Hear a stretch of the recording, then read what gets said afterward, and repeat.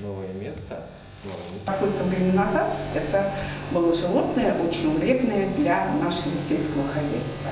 С ним призывали бороться всеми возможными способами, за шкурки хомяков даже давали какие-то вознаграждения.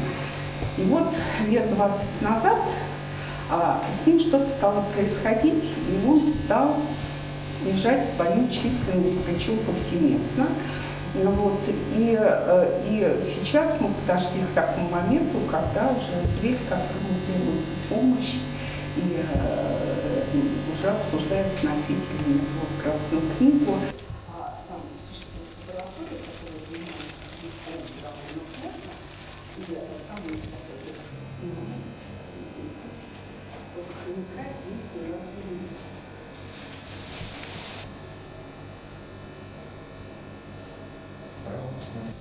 Настоящие зимоспящие животные нет, почти до нуля, кстати, обыкновенный хомяк, он живет в степях, лесостепях, и, как любой вид, очень важен для существования вообще нашей планеты. Как минимум, он занимает важную роль, такую играет в пищевой цепочке. И он питается насекомыми, и многие хищники питаются.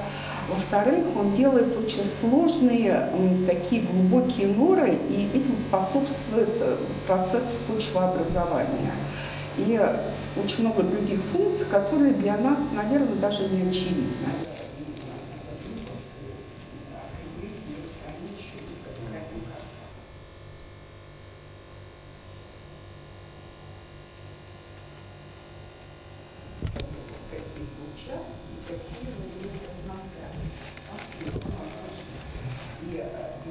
Россия очень большая, и на самом деле у него очень широкий ареал.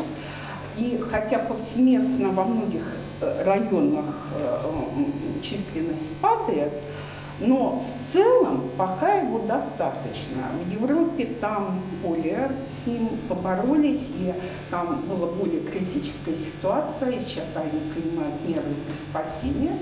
То в нашем случае мы все-таки надеемся, что пластичности вида хватит, чтобы выжить, хотя за этим процессом необходимо следить.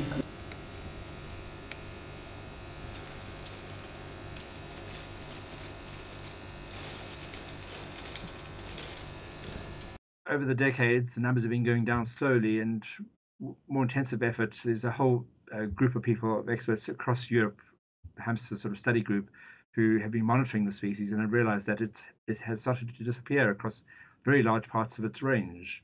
A large part of France, it's gone. Germany, it's gone. Most of Eastern Europe, it's disappeared in most of its range. And so that has raised alarm bells. And so people have been looking into the species, looking at its biology. And they've also found that for many years, the hamsters would produce litters of about 20 pups. Now they're only producing litters of 67 pups. So the reproductive output has gone right down. So now they're looking into the causes. Why has it contracted in its range? Why has it become so fragmented?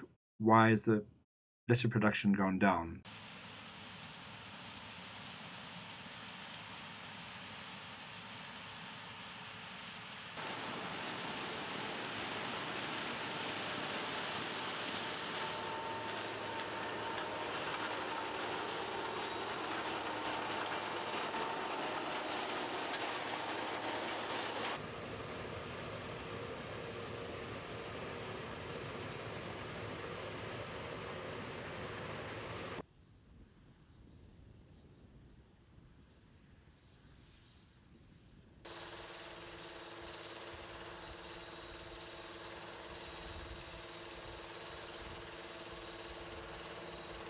We have intensification of farming across Europe, and often monocultures, and that doesn't seem to be suitable for survival of hamsters.